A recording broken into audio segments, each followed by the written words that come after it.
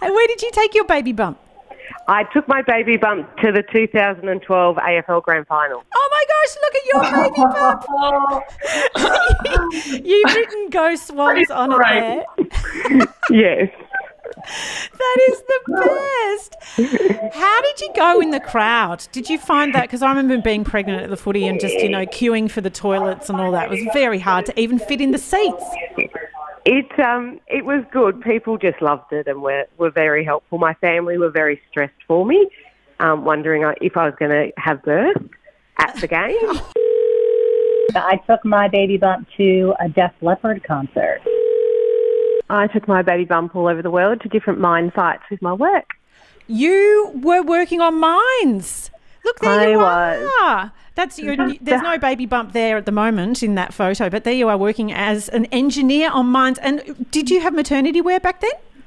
No, we did not have maternity wear back there. We didn't have any women back then. We still probably don't, but no, I just used oversized men's wear because all of the uniform was made for men. So you just had to pick the size that you could get over your baby bump. But they do make stout hard jacket type wear, which for men with beer bellies, and so that kind of worked all right.